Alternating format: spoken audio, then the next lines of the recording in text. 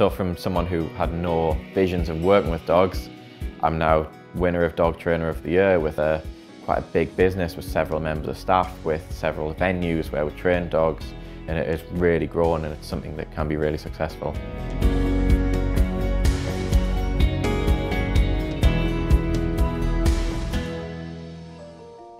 Growing up, I had no idea what I wanted to do. I knew I wanted to work. I didn't want to go to college because I didn't have that vision of anything specific that I wanted to do.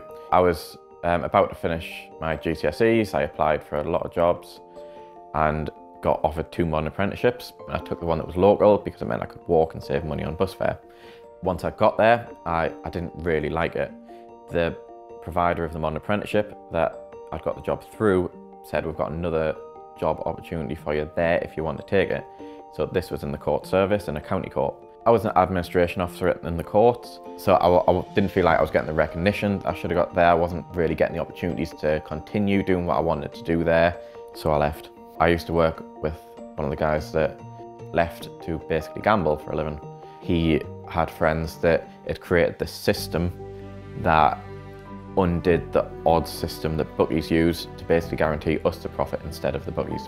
The hours were really long and it was quite difficult. Basically, they created the software that did everything for us, so we weren't going to have to sit in front of a computer waiting for it to beep at us all day.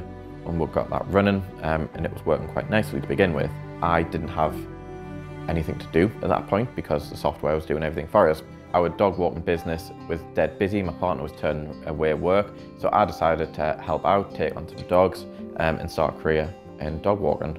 After that started, the software basically broke and didn't work as well as it should have. It was a bit of a crossroads where I either had that option to continue with dog walking and continue with the kind of new business that I'd built that was going to be sustainable, or go back to the one I knew was kind of time limited. So I went for dog walking and scrapped the rest. As soon as I started, the first dogs I went to see was Bailey and Foster. Bailey was a border collie, and like a lot of border collies, they can be quite reactive to traffic, to people, to dogs. Initially, we just praised him using verbal praise and some affection, because that's what he really loved. He liked to treat, but he loves being told he's a good boy. That was the moment I realised we could change these dogs' lives, and we could change the owners' lives, make their walks happier, make their relationship stronger, and overall give them a better quality of life.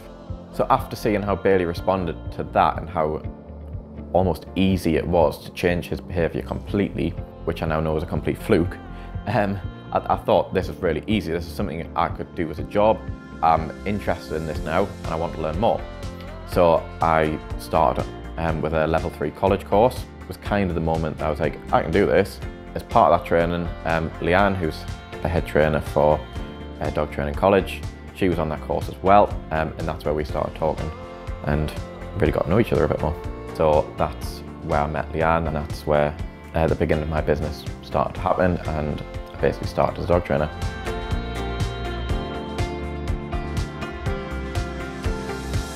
Since then, I became an instructor with the Dog Training College and started teaching their body language courses and their reactive dog courses. Dog Training College do offer a lot of support, whether that is free calls on boosting the business, free webinars on how to transform your business and make it more profitable, communities where you get to ask questions about specific cases that you're not sure of the answers to, or whether that is their Find a Dog Trainer website where they specifically market their members as dog trainers without marketing themselves.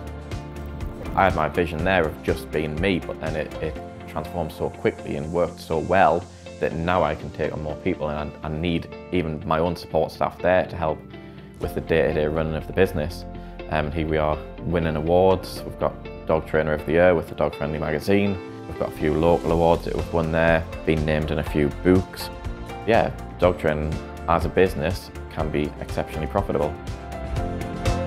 For anyone starting a dog training business, you can take it as far as you want it, as long as you've got that clear vision of exactly what it is that you want your business to look like.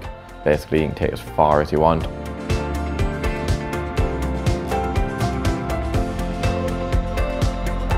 Here I am, running the business that a lot of people dream of now.